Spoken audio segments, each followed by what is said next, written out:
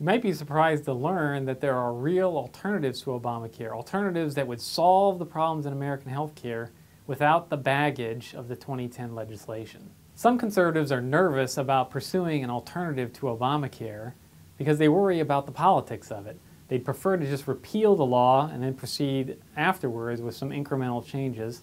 But that's not going to work because it's going to be very difficult to repeal Obamacare if you don't have alternatives that take care of pre-existing conditions and broaden the insurance coverage in the country. But there are actual alternatives to Obamacare. They already exist. The plan from Senators Burr, Coburn, and Hatch would move the healthcare system in a more market-oriented direction than even existed prior to Obamacare. These are plans that will make secure insurance available to the uninsured and to people with pre-existing conditions. It will bring cost discipline through the marketplace instead of through the government, and will allow individuals, employers, and states to make their own decisions without first having to ask the federal government for permission.